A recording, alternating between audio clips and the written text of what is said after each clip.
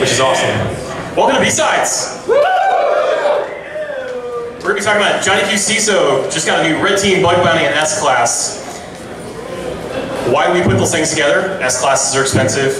All these things, these shiny OffSec programs are expensive. The question is, what's worth chasing? Why do you chase it? And how do you keep up? So do we have any CISOs in here that just want to learn some trade rag lingo? Because you'll get it, I promise. No one's going to admit that. All right. I'm not a CISO. I don't own a Mercedes. I will gladly drive yours. I haven't quite figured out how to graduate. My German stops at R, doesn't go to S. Does anyone even know what that means? Anyone know what that means? Okay. Anyway, enough about the cars. We'll do the analogy here just for this fun. It's actually interesting because one of my CISOs actually has an S-class and a new bug bounty program and a new red team program, and he said, that's not fair. That resembles me. So anyway, I've got 15 years in IT and InfoSec. I'm red team director at Fortune 1. When I say Fortune 1, I mean of the Fortune 500,000, whatever it is. Anyone know where that is? The small little chain of stores. If you're interested in alphabet soup, FICO credit scores, pedigree, connect with me on LinkedIn. You can get all there, I'm sure. I am a former Kansas City resident. I lived here for 5-6 years. Yeah, there, I got one whoop it, all right. There we go. So first, some fine print. I'm obligated to put this in. This presentation represents my personal opinion and in no way reflects my employer's opinion. If you haven't figured out who that is, go figure that. Just go Google Fortune 1. You'll figure that out. Take all your advice, all of my advice, at your own risk. Do not run with scissors. And any resemblance to an actual CISO named Johnny Q is complete happenstance, unintentional. But he actually drives an Audi, not an S-class, not a Mercedes. So quick, what are we going to talk about? We're going to keep up with the CISO Joneses here, right? So, especially the offensive security programs, all the new shiny things, these things, red teaming, purple teaming. We're talking a little bit about hiring versus outsourcing, the trade-offs, bug bounties, and if you're interested in this from a career aspiration, we're going to talk about all this kind of stuff. We're not hacking in S-class, although this was a great tweet about a year ago or so. You can actually see that Mercedes S-Class from 2013 actually has a bunch of really cool tools out there. Go find that tweet. So, first of all, what is OffSec? Anybody familiar with this training company? Anybody gone through and tried harder? Yeah, okay.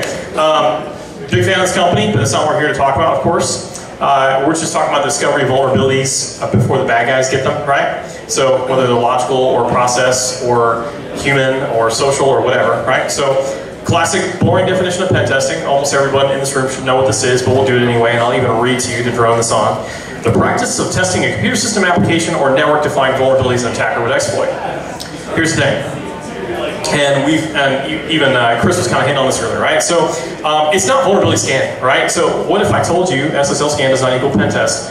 I think there's at least one person in this room that knows exactly the context of when I first threw this meme around, because we've experienced this before, right? It requires exploitation of vulnerabilities, right? You actually have to do something because there are bugs out there that aren't exploitable and maybe we don't care about them, right? So pen testing probably doesn't include exploit development. You're probably not going to be a debugger, but you could. It just depends on your line of work, right? This is where it gets kind of gray area if you're dealing with things like security research. There's some cool firms out there that go do binary analysis on products.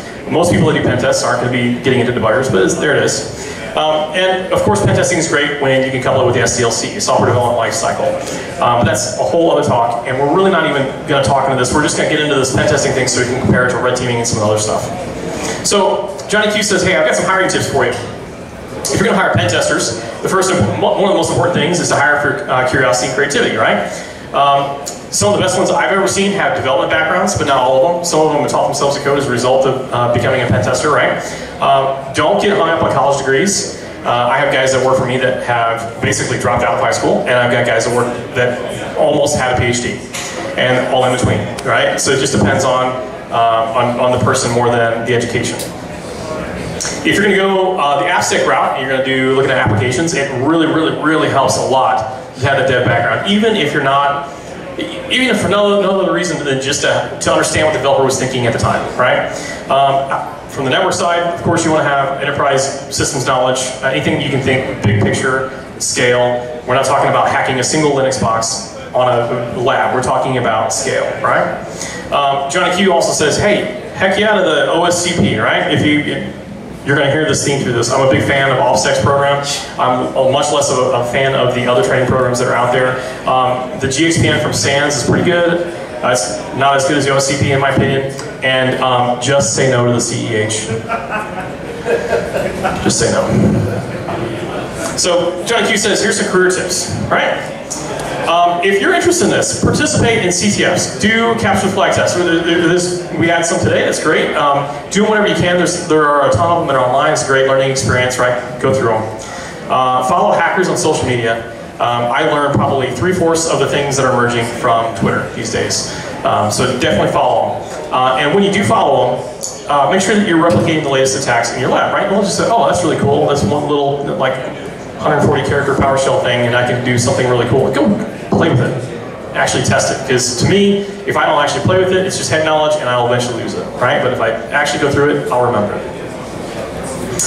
Johnny Q says, hey, absolutely do participate in bug bounty programs. It's a great way to get in there and not only just improve your capabilities, it's a good way to line your pocketbook a little bit. Also a good way to fill up your resume. I see the Bug Crown t-shirt staring over there. There you go. There we go. And definitely do the OSCP, right? So from a tools perspective, you'll see things like Metasploit, Burp, but I put on here 2 programming languages. Why? Because the best pen testers I know make their own tools when they need to, right? So Johnny Q says, hey, after you get that pen testing program in place, keep calm and hire a red team, right? So red teams this is a very controversial topic. There's been a lot of chatter, tweet storms about what the difference really is. In some ways, red teaming is a response to the fact that pen testing has been watered down over the years. And you can call it whatever you want to call it. We could call it, spelunking. We can call it whatever we want. The point is the actions have to be a certain thing.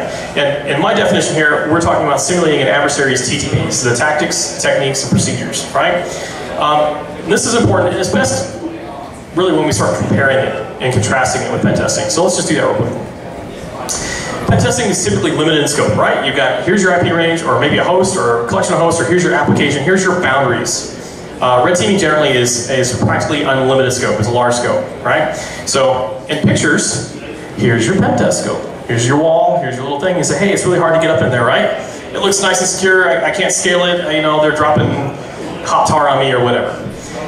But the reality is, red team scope is the whole thing, right? Like we just go, huh, that's really interesting. What's behind this curtain over here, right? And walk back around and we find the things that were generally out of scope for one reason or another. It could have been just the way that the projects were scoped out. It could have been, who knows, right? So pen testing is testing a target scope. Red teaming is really testing a target organization. That's very, very important difference there. Also, pen testing is typically whitelisted, right? You come in through a known host, it's trusted, and it goes through, and maybe you even whitelist it right through the firewalls and IPSs and everything else, and it just does its stuff, which is kind of like, what's the point? Those are all layers in the solution, right? Red teaming is full security stack, so we don't announce, we don't come on whitelisted, known, unicorn horses as we come in. We come the ways that the actual bad guys, the actual adversaries would, right? As a result, pen testing tends to be noisier than red teaming. It's not always noisier, but it tends to be more noisy because your goal is, I want to throw everything in the kitchen sink at this thing, and I want to see what sticks. I'm going to fuzz it, right? Or I'm going to do whatever. I'm going to run Necessat or whatever it is and get some data back, and then I'm going to take my actions, and then I'm going to do my stuff, right? Red teaming is much more covert. Pen testing is really aimed at preventing breaches. The whole notion is, hey, we're going to go find these breaches, or these vulnerabilities before the bad guys actually breach them. Red teaming has really got this mentality of, at some point, you're going to be breached if you're not already. Let's assume that breach. Let's model that breach. You got this nice little tweet here. If you guys have never seen this tweet before, I'm sorry, but you got to get it now, right? So give a man an O day, and he'll have access for a day. Teach a man to fish, and he'll have access for life from the Grok, right? So that's the reason why we model this, because you can go do a pen test, and you can find that O day and that custom web application or whatever. That's great. But as soon as that's fixed, it's done. The deal is, there's always going to be somebody clicking on a kitten, right? So, pen testing is technical and logical. Red teaming tends to also go beyond that with physical and social engineering, right? So, it's not very often that you're on a pen test and you're allowed to actually go and, unless it's specifically in your SAL or inside your rules of engagement, to go call somebody and say, hey, I'm from, over here, I need help with the help desk, or please reset my password, or whatever it is. Or go on site and actually just start, hey, I wonder if I could just walk tailgate in. that kind of stuff generally is frowned upon and out of scope, but in red teaming generally is in scope. Pen testing is all about exploiting bugs. Red teaming, big deal, big news flasher, right? Bugs are not required. Humans may just click on the thing, or there may just be a place where you can walk right in and drop a box on the network and they don't care, right? Just because they're not going to challenge it. Bugs are not required. Pen testing stops at the shell. How many of you guys have seen a pen test report and like, we ran MSO 8067 on this thing and got an blah, blah, blah, blah, blah. Who am I? /groups. Here we go. Look, I'm admin. The end, right? That's where red teaming starts, right? Red teaming says, okay, I got a shell. I got a shell. What other shells can I get? Where can I move to? What can I do? Right? So as a result of that, pen testing is about exploitation, whereas red teaming is really about this post-exploitation concept. But what do I do beyond that? So getting in versus lateral movement. Another thing that people tend not to realize is pen testing is really generally more on the regulatory side. Like you got some compliance body like PCI or whomever, or maybe it's just an internal policy compliance that says, go pen test these things. Go pen test all the things as the projects come out. Red teaming is not about that. I have never seen, has anyone here seen a red team mandated from any kind of compliance regulation of any kind? I've never heard one. And there's a reason for that. It's really about training and improvement, not just, it's really because you're testing the whole org, right? So when you're doing pen testing, you're hiring for, like I said, regulatory and test coverage. You want to make sure I've got full coverage of this particular application of this system. I want to make sure that we're actually testing it correctly and we're not missing any bugs on its way out the door before it gets turned on. Red teaming, you don't hire a red team to do that. You hire a red team to learn about yourself. And this is something that a lot of orgs think they might, and this is a really subtle thing for anyone that didn't claim to be a CISO earlier when I asked. Don't ask for this just because Johnny Q CISO at the other org down the street where you do your breakfast monthly meetups says, hey, I got a red team. Don't go and do one just because he does, because you're going to learn something about yourself that you may not want to know. Right? Only be ready to do it when you're actually really, really, really ready to learn. So, hiring tips for red team. Hire for diversity, but not that kind of diversity. Web, Windows, Linux, Mac, mobile, database, infrastructure, shell Sherpas. Anyone heard the term shell Sherpas? That's Raphael Mudge's term, yeah. So it's really important to have a very diverse team because enterprises have a lot of stuff. And the bigger the enterprise, the more of the lot of stuff you're gonna have. So you don't wanna have a team that's like 9 guys that are all good at AppSec because you're not gonna be very good. What you really want is when you're staffing up a team, you want to make sure that you've got all of these things covered as well as you can and go through and actually go and do an honest self-assessment. What skills do we not have on the team? And then go find somebody, I didn't say go fire somebody. Go find somebody and hire them. Find and hire became fire. That was slip. I'm about to get past it. Let's hang out here for a second. Yeah, so you go find somebody that has those gaps and then bring them in. Another important thing, there's something magical about the number 3. The word is red team. It's not red couple. It's not red pair. It's not red person. It's red team. Something magical happens about 3 people. For one example, how many people like to work more than 8 hours a day as just a general rule? Like you love it. Yeah, there's a handful, but most people, you know, like 8 hours, 10 hours, whatever, right? But all the time, no. What's really interesting about an organization is that they have to be secure 24 hours of the day.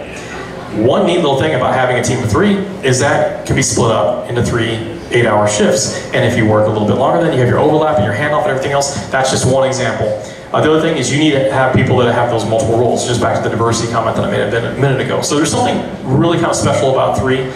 So if you're sitting here talking to Johnny Q CISO, and he says, I'm going to go staff up a red team, I'm going to go open up 2 recs, 2 FTE recs for this red team, tell them, no, don't waste your time.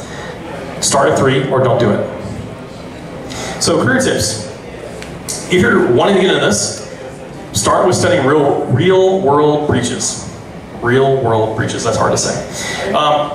This is important because what we're trying to do is we're trying to model the real world as much as we can. We don't want to go off of some theoretical breach where this guy, you know, says if I'm riding a unicorn and I stand on 1 foot and I shoot an arrow, then suddenly a shell will appear. This is something we got to make sure that it actually looks like something that's actually been done, right? So we look at things like, hey, we just saw the breach that happened at the DNC. They popped shell, ran Mimikatz, moved, ran Mimikatz, moved, ran Mimikatz, moved, got domain admin, golden tickets, got all the data, got out.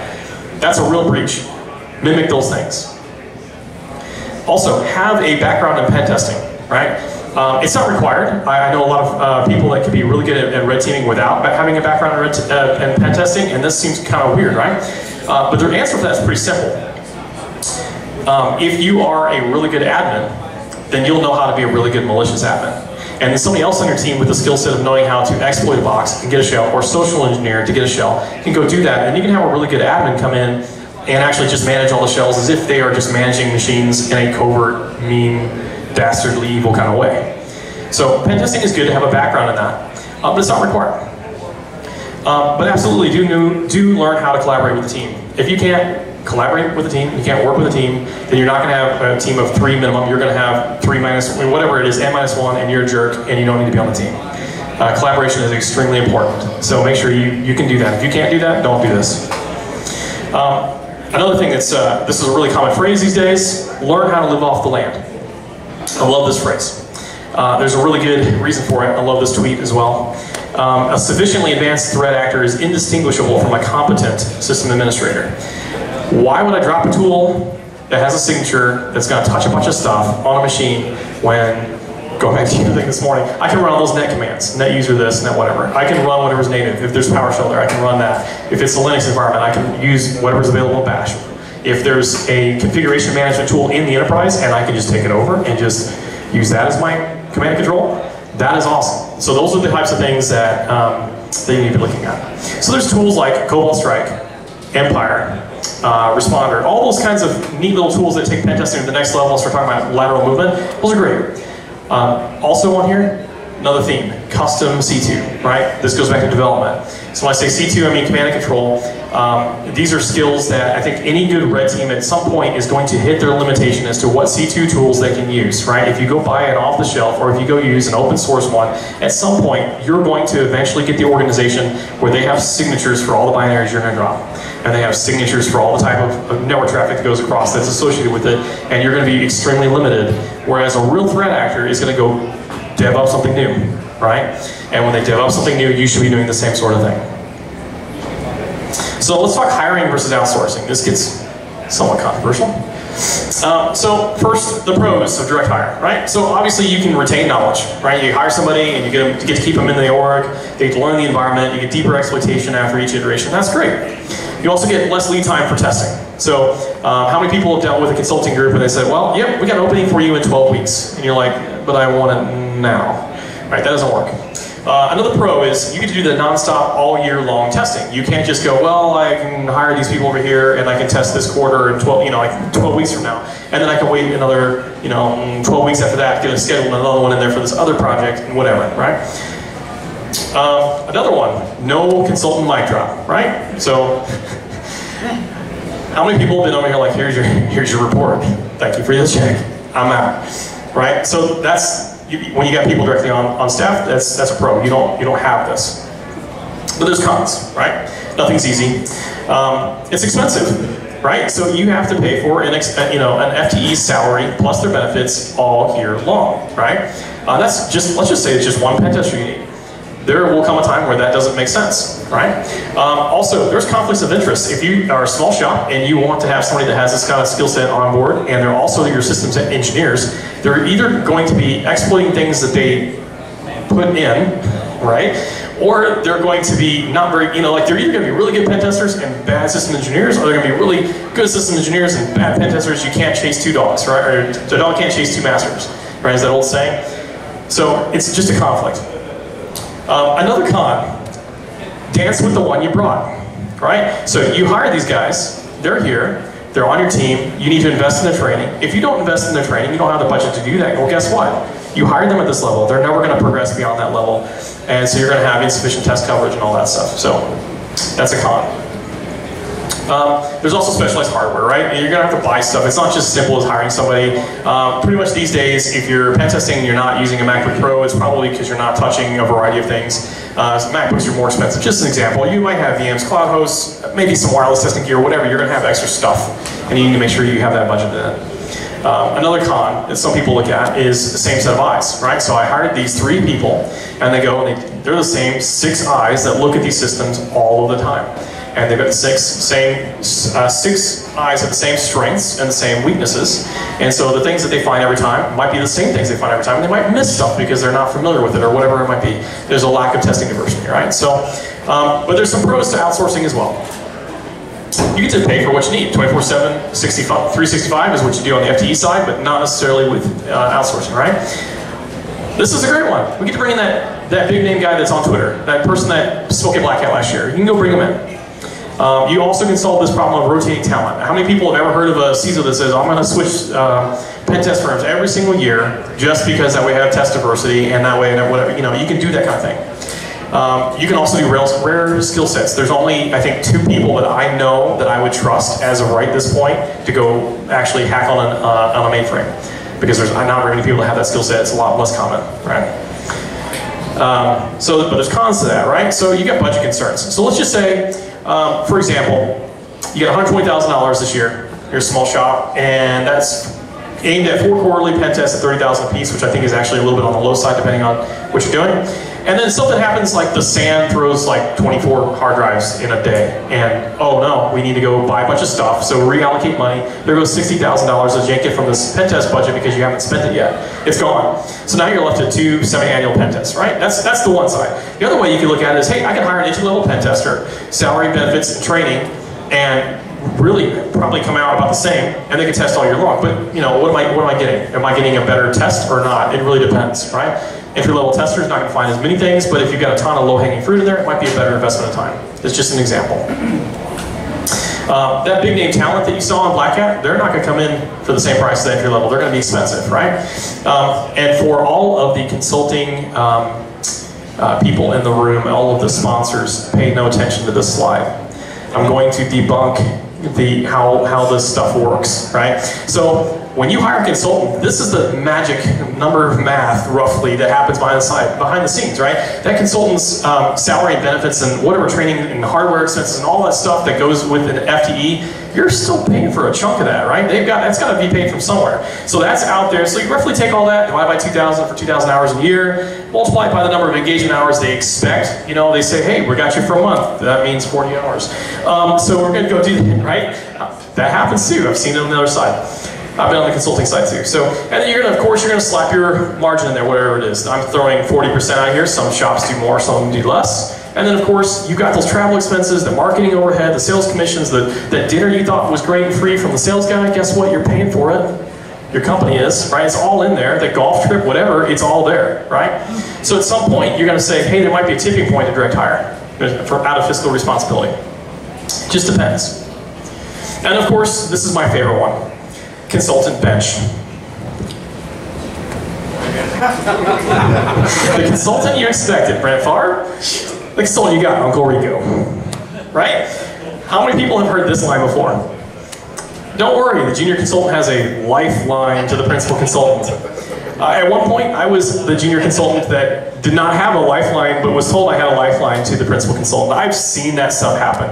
That's usually like, hey, can you help me with this? When you're free, later, maybe? And you know, as a consultant in that kind of environment, anyone that's been in consulting knows that sometimes you don't get this help because you're a principal consultant. He's billable just like you are. He's got to go bill his clients, and helping you out is time that he's not billing over there. And then, you know, if the incentives are wrong, it's just a big problem, right? So this can be a con. So let's talk about some creative staffing on a budget. So here's what Johnny Q CISO might recommend you do. Hire a junior, mid-level pen tester, then go and contract out some senior level people to come in and help, you know, for shorter term engagements, and then just have that FTE on staff shadow those consultants. But guess what? You're gonna have to be very careful with your language and with the provider you choose, because not all consulting shops are gonna like this idea, but some will work with you on things like this. So the question is, hire or outsource? I'm not gonna give you an answer. It depends, right? It just really depends. So, it's the end of the day nearly. Is anyone sick of hearing the term purple team today? You said it the most. I hated on it too. But that's true, that's true. So here we go. We'll do the, I don't have crayons. I'm gonna have to borrow the crayon with the bullet going through it or whatever that was. That was a great image. I'll send it to you. All right, thank you. So obviously red plus blue equals purple, or offense plus defense equals one team. I like to just explain to people that this is just a really simple example of not doing this. You don't just take whatever you've got as like the consultant side and just throw it over the wall and say, here you go guys, here's your report, right? Like, I'm out. It's the notion that breakers can help fix too, and that your goal is to move a needle. It is some sort of a needle. It might be on a dashboard. That doesn't make a lot of sense as we've seen today, but it's still to move it forward.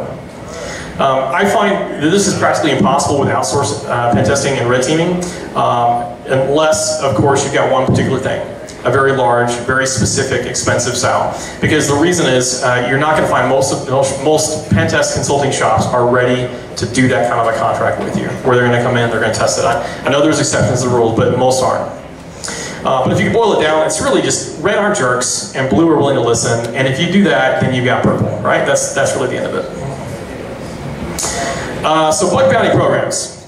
This is outsourced by definition, right? The whole idea is I'm going to crowdsource my OffSec program, or at least a piece of it.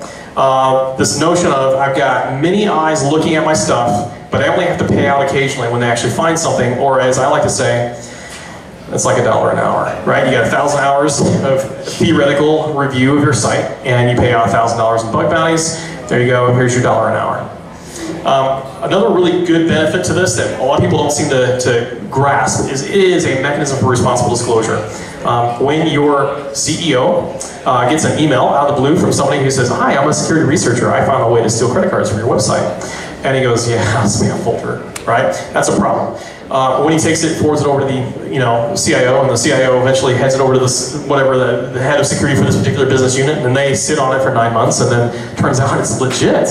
And they go to YouTube and they publish how to do it. That's a big bad problem, right? That was too oddly specific. That never occurred. So if you've got a program like this in place, you get these things and you can just say, hey, guess what? Come on over here, we've got a bug bounty program, just come submit your detail over here and we'll go triage it like we triage everything. And if you are just a lying sack of poo that's trying to go for deep pockets or trying to get a contract or whatever you're after, you're just annoying us, I can send you over here and keep you away from the executives, and I can put you in a spot where somebody that's technical can kind of validate you, right? So this is great, because then it doesn't go to the media, to the Twitter, to the CEO's inbox, to the front page of major media. Not that that's ever happened. But here's the deal. If you're going to do a bug bounty program, make sure that you fix the pen test findings that have actually been reported, because if you don't, you'll have this. You'll pay twice. I may have experienced this, where there are pen tests that or we have a bug bounty come in and the bug bounty researcher says, hey, you're getting cross-site scripting your website. And like, where was that? Yeah, hold on. Here's 3 reports for the last 3 years where that was there. You're actually gonna fix it now? That's awesome. Glad we're gonna finally fix it, right? So, stuff like this. Make sure that you just pre-fix it so you don't pay a second time. You've already paid a pen tester to come do it, whether it's an FTE or contracted out or whatever it is. Just clean your house first. Let's talk about public versus private bounty programs for a second. So in the public world, not only get to see the participants, so the name of your company, but they also get to see the bugs, the payouts, the remediation progress, all the stuff that gets tracked by that payment provider, or that bug bounty provider.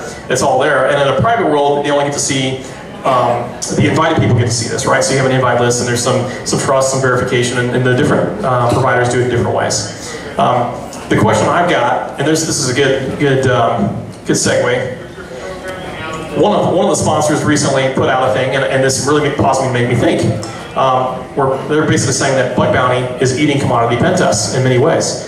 And my first reaction is, nah, there's no way. But in many ways, if you've got a pen test that all they're doing is hitting an externally facing web app, and you've got just a handful of things, there's not a lot of difference at the end of the day, except for the incentive model. And I'm a big fan of incentives, and bug bounty programs can actually turn the incentives around, where you can find a lot of these same problems and potentially do it in a less expensive way. It's not I don't think it's there yet, but I think this is something to watch. Watch where this is headed. So from a career tips perspective, Johnny Q says, hey, yeah, bug bounties are good practice. They're a good experience. Definitely go after them. If nothing else, like if you're fresh out of college and you're early in your career and you want to break into the pen testing world, and you go and say, hey, I went to one of, I'm not going to name any bug bounty program moderators, but you go to one of those and you participate and you say, look, I did this and I found these vulnerabilities. A lot of them have a score and you can go verify it and all this kind of stuff. You get like a reputation value out of it. You can say, hey, I'm new to this field. I haven't gotten into the field yet, but look, I went and did this work and it's verifiable. And we can say, hey, you know what? You're not just some straight out of college kid that has no experience. You've got something that's of value and we can really help you out. In that regard, I wish this stuff was around when I was fresh out of college, because this was a really big chicken and egg problem way back then. So to recap, we have shiny offset programs. All of these, we talked about them. Red teaming, purple teaming, outsourcing versus hiring, and of course bug bounties. So with that, are there any questions? Yeah? So you talked about the difference between pen test and a red team, right? Red team goes further, you get more insight, so especially if you go the outsourcing route, how do you ensure that you're actually if you go the what route? The outsourcing route? Yep. How do you ensure you get that extra value for the extra money you're paying, and you don't just still get the money side? So if I understand you correctly, if you go the outsourcing route for red teaming, how do you make sure that you get the extra value out of the red team engagement, correct? Yeah, instead of like above and beyond. For above and beyond basis. So if I were to hire an outsourced red team to do an engagement, I would look at the reputation of that firm, and that to me would be everything. So it would be the types of stuff that they produce, the types of publications, what they've shared back with the community, and also it would look really heavy into the methodology that they plan on discussing with you. I wouldn't just take anybody run-of-the-mill for that. And again, this, like I said, this is a loaded subject. There's a lot of people that claim things are red team. I've talked to people that say, hey, I'm red team. Okay, and my favorite answer is actually, so there's a guy named Sean Malone who works for FusionX. And Sean will say, what does red team mean to you? That's every time I've ever heard him talk with somebody, say, hey, yeah, we did blah, blah, blah with red team. He goes, what does that mean to you? And he makes them define it first, and then he will tell you whether or not that is his definition or not. So, because some people, red team is vulnerability assessment. Some people, red team is just straight up normal pen test. And some people, it's like pen test with a little bit of dabbling in this movement. And then other people, it's like, I am going hardcore, I'm going to mimic these particular threat actors with this exact type of TTPs, these exact techniques, right? And with these very specific objectives. It's not, I'm going to go pop shell, get domain admin, screenshot it, and get out. That's not good enough. It's going in there and saying, hey, I'm going to come in and I'm going to look like this particular organized criminal type of group. Maybe not by name, but some are actually, I know some guys that are getting to the point where they're like naming the threat actor groups by name. Like, they're going to say, AP228, we're going to go do exactly what they're doing. We watch them, whatever. To me, that's maybe too far down the other side. But going in and saying, hey, I'm going to act like an organized criminal group. I'm going to come in, my target objective is to get credit card data, HR data, whatever that is, and exfiltrate it. Notice I didn't say my objective is to get domain admin, generate a golden ticket, dance around, and give you a screenshot, right? That's not it. Because I'll tell you right now, if I know that you're watching things like domain admin and golden tickets, and my objective is to get HR data, and I can fish one HR analyst that has access to the HR system, and without going admin at all, exfiltrate all the data out, I win, right? As the bad guy. So that would be my objective, would be to go as low and slow. So somebody that really gets it and really thinks in a very, very mature model about the objective, that would be what I would choose. Does that make sense? Any other questions? Yes, Chris. In bug bounty programs, yes. How do you limit the risk of unvetted resources? In bug bounty programs, how do you limit the risk of unvetted resources? This is not a question so this is the thing that I think is the one last hurdle. And I can tell you, I've had some offline conversations with somebody who is high up in one particular bug bounty firm that I won't name. And what they basically say is they run their researchers, I don't really like that title, it's not a good title, testers, whatever you want to call them, but I think they use the term researcher. They run them through the normal program for a period of time. They establish a certain level of credibility. They establish, based on like the types, not just, it's the types of findings, that their findings generally are valid, they're generally accepted, they're high value, their quality, they deal with the client in a respectful way. All those sorts of things kind of get scored, and you kind of build a reputation. of that person over a period of time. And then at that point in time, then they start talking about, we're going to have a private bug bounty program in place of a standard pen test program at a Fortune 1000 company or whatever. And you're going to give them some sort of trusted access, and then that bug bounty program, in exchange, as I understand it, would basically say, we're going to take on some of that risk. We're going to indemnify you from this bad actor. We're going to vouch for this person. We're going to do some sort of outside third-party validation, even though they may not even be a person in the same country. Right? They're going to do some sort of a, we know who this person is, we know where they live, we know how to pay them, and we've seen quality results. So to me, that's the last hurdle of the reputation piece, and as soon as they really figure that out and really know how to market and sell it, I think you're going to see a lot of generic pen test shops that just say, hey, I pointed Nessus at your thing, and here you go. I think you're going to see those start to go out the window in exchange for these, I'm going to get paid per bug kinds of models, right? Because the incentives are just different. But that's a great question. That's the exact question I asked him, was how do you get over that one issue? You solve that, and then maybe I would be sold on the concept completely, right? Yep. So, all right, so I'm starting to found a blue team of its own variety. Yep. Right, my business is in IT security. I need to get some evaluation, my external facing, whatever the case may be. I go out and I want to get a red team. How do I get multi results out of that concept? What do I need to think about? Look at, how do I think about characterizing the guys that I want to have involved with the red team evaluation? So, restate the question back. So, brand new blue team, brand new program, not a security company, regular, some other industry. And I want to do some sort of perimeter analysis, right?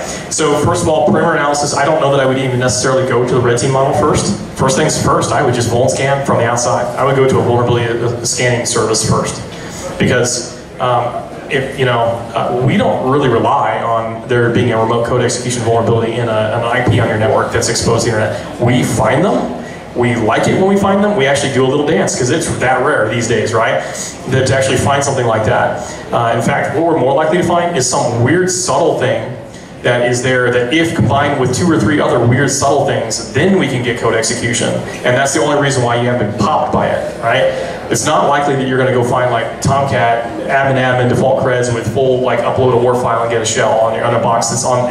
Those days, unfortunately, I'm biased. Those days, fortunately, are gone. From a testing perspective, when your goal is to get in, it's obviously it's a disproportion. But so what I would do is I'd start there. I would say, all right, vuln scan first. Just what's out there. Let's figure out what our service is, what our inventory is. Just basics of security, right?